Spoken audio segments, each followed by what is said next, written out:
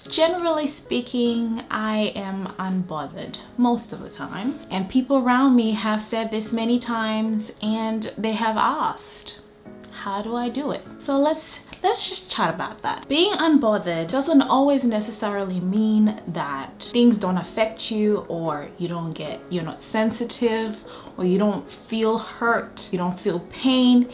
It just means that you realize that you can't control everything in life. You can't control people, you can't control what happens in the world, but what you can control is your immediate surrounding and the people you allow in your space, to be close to you, because I like to protect my energy. I don't know about you, but I sense people's aura, I sense people's intentions. I already know the end of a relationship at the beginning. If you see me not getting too involved with you, it's because somehow my instincts tell me that this is not gonna end well. I tend to cut people off, and I have mastered that art. I am very good at cutting people off. Again, I need to protect my energy. Don't take everything personal. It's not personal. And sometimes it might be like a personal attack, but I choose not to see it that way. Sometimes I just tell myself that this has something to do with you, your own personal issues,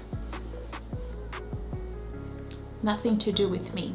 I'm talking about the outside world, outside us, the big world that we go out to, and a lot of cool things happen out there, and I just need you to have a strong heart, guard your heart, protect you. Don't expect too much from people, don't expect too much from yourself, putting unnecessary pressure on people and putting unnecessary pressure on yourself. The perfect example is in a relationship. People tend to go into relationships thinking that the person should bring them happiness. You should already be happy and whole as a person, and if you get in a relationship, that person should add to your happiness. You're just setting yourself up for disappointment, because we can't control what other people do, okay? So if you expect too much from people, my other philosophy in life is never say more than necessary.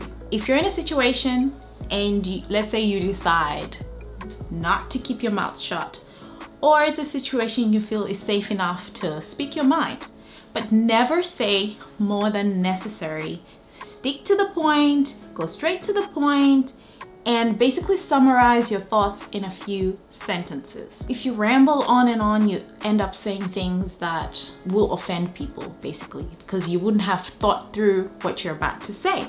That brings me to my next point. It's all connected.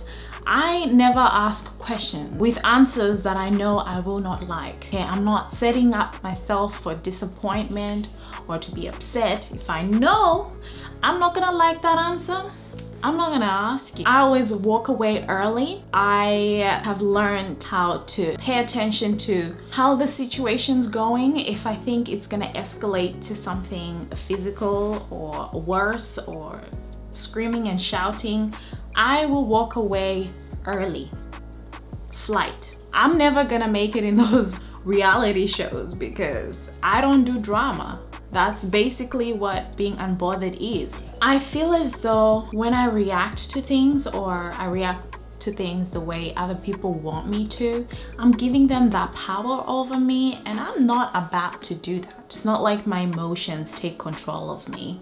I usually think through before I do something. Does that make any sense? My reasoning always comes in. Even when I think I want to be wild and break a couple plates in the midst of being angry, my brain just says, wait a minute, wait, who's gonna clean this up? If I break my plates, they're my plates though, so why would I be breaking?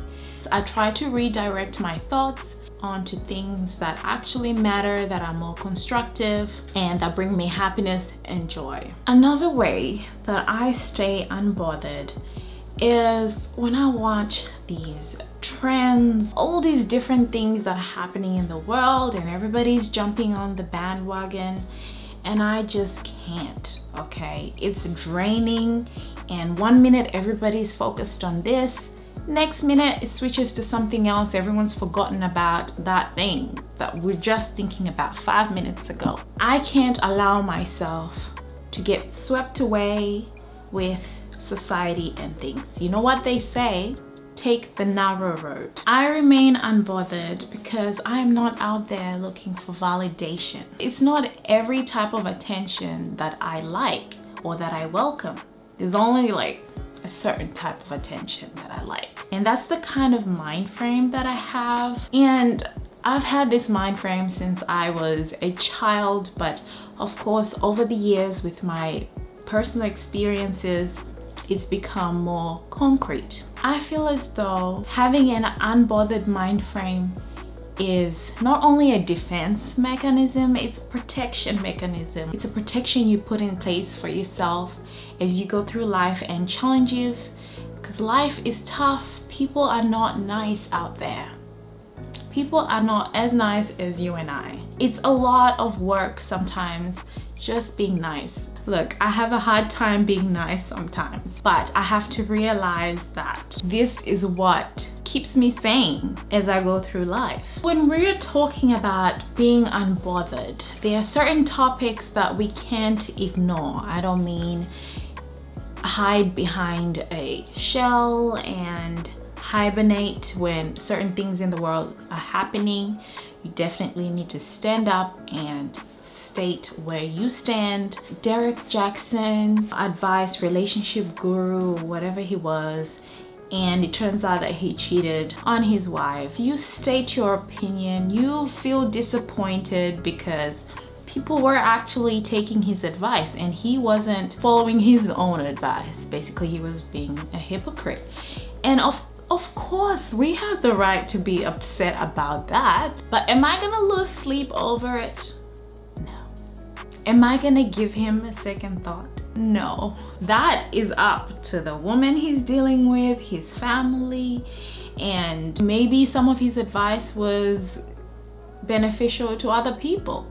It doesn't mean completely write off everything he said, but it was hypocritical of him to say one thing and be doing the opposite. But it's like doctors, really. There's doctors who smoke, but they're not gonna tell you that, hey, look, I smoke, da da da da da, because then that just sounds like they're encouraging bad habits.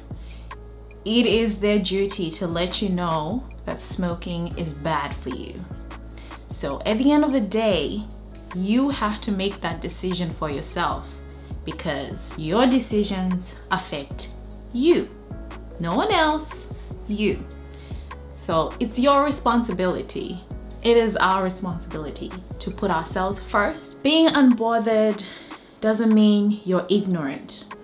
No, it's completely different. I like to educate myself. I like to be well informed so that when I decide or make decisions, they are informed decisions. And I have no regret because I made that decision. We have to be responsible. We are responsible for our own actions. So if you decided to kick him to the curb, don't need somebody else to validate that. You made that decision because it was the best one for you to make. And that's the whole point of being unbothered with other people's business. Don't take it to heart. Mind your own business.